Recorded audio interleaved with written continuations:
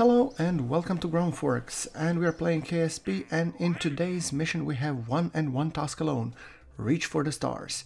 Yes, this is what we will be doing today, and granted, I'm acknowledging that you guys had a lot of your fair share of the spinning rockets on my so far KSP series, so I'm gonna make this one brief.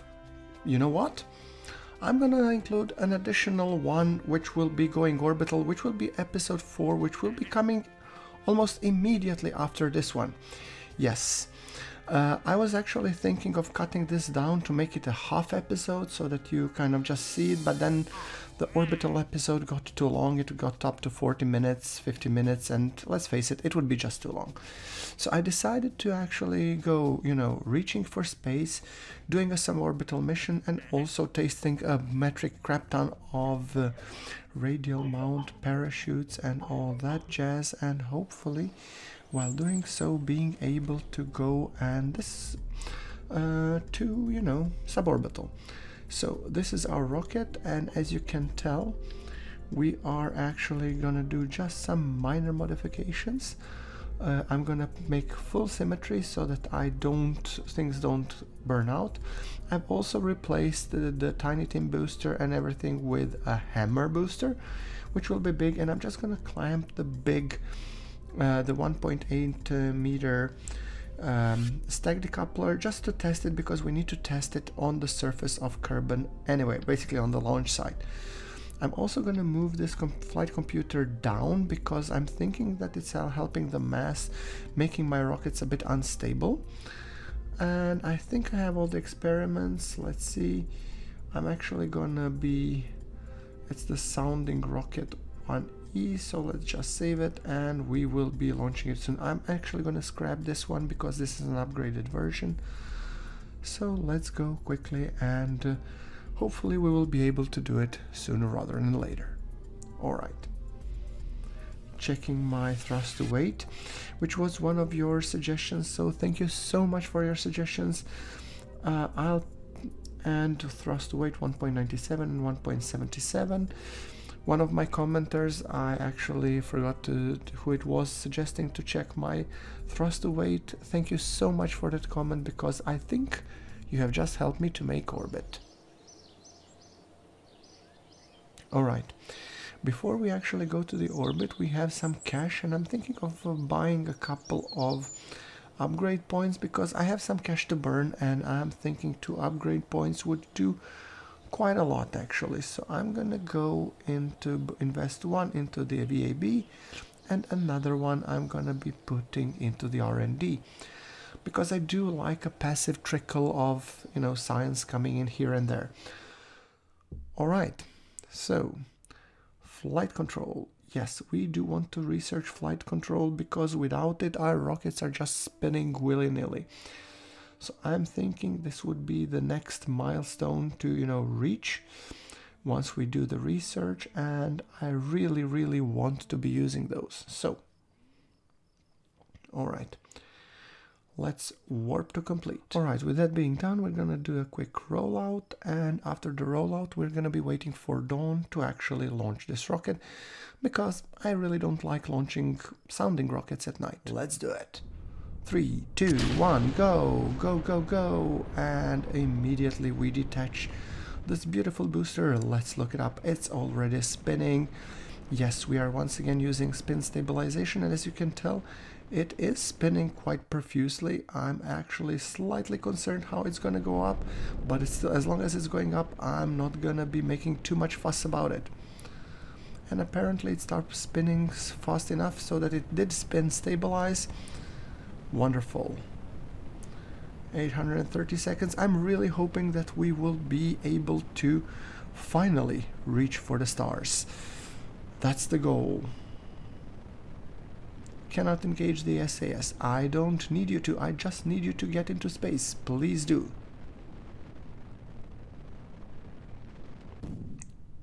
Okay, stage, and let's continue. It's wobbling profusely. Oh my god, here we go again. Come on, please, please, please do make it into cross the Kerman line, at least for crying out loud. Don't you beep beep me, you buster. You go and you break that apoapsis.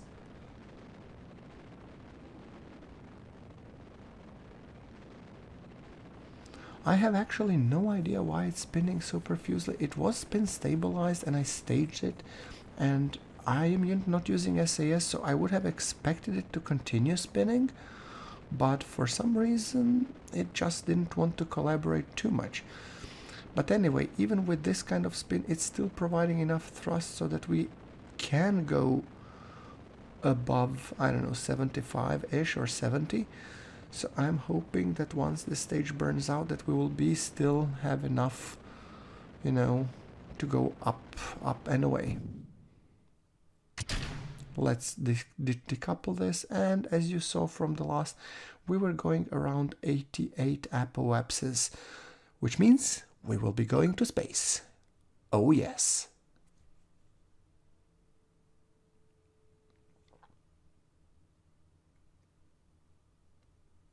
And there we go, the music cue.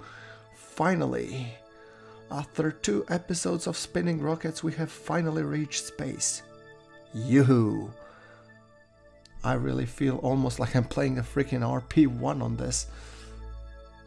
Kerbalism doesn't make it easier. And I've actually done a pretty nice selection of mods to make it challenging. There we go. Anyway, I figured I'd shorted out the, spinning part, so I've decided to take on the re-entry. So I have hotkeyed the parachute so that I can arm it at any point where I really need to. And come on.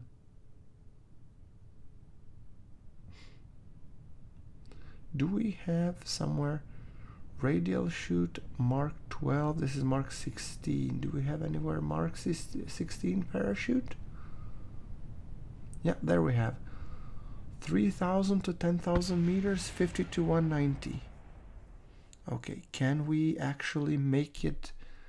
Okay, come on, just a speed requirement, and then we will be hitting that contract right on the head. Come on, hit it, GrunfWorks.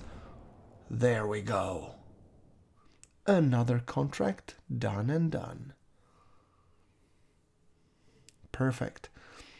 So I guess that's those 2 contracts, parachute, decoupler, and I'm thinking reach for the stars, should be completed. So 3 contracts in one go. Well, that sounds pretty good.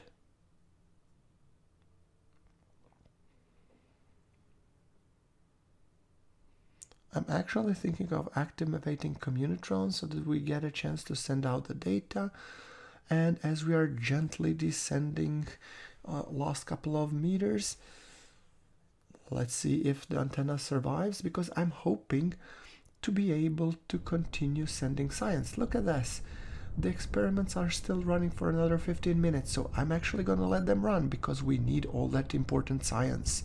Yes. Wonderful. And there we go. So now I can actually recover that and be none the wiser. Perfect. Look at that, 4,000 funds and still some science. That means we can unlock the next node. And I'm actually was thinking between basic science, which give us a lot more experiments, or survivability, which gives us some of the nice radial parachutes even. It gives us a personal parachute. Oh, that makes it all the more worthwhile, doesn't it? I don't know, these basic science could give us a lot more experiments. I'm actually thinking I should probably be purchasing that experiment return unit. Mystery goo, yeah, let's go with that one.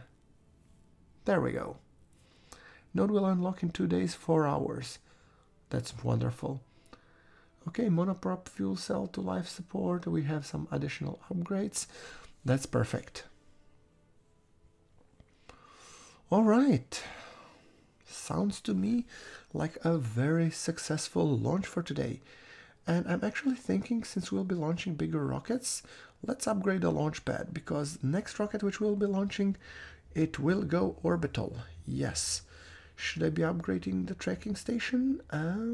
Actually, that sounds almost, yeah, look at this. Orbit Kerbin. And many more contracts to be done. Tell you what, guys, I'm thinking actually I'm gonna cut it here. I'm gonna accept the orbital contract, but that will be happening in the next episode. Until then, thank you very much for watching. Like if you liked the episode, hit subscribe, and I'll see you in the next one. This is GrunfWorks signing off.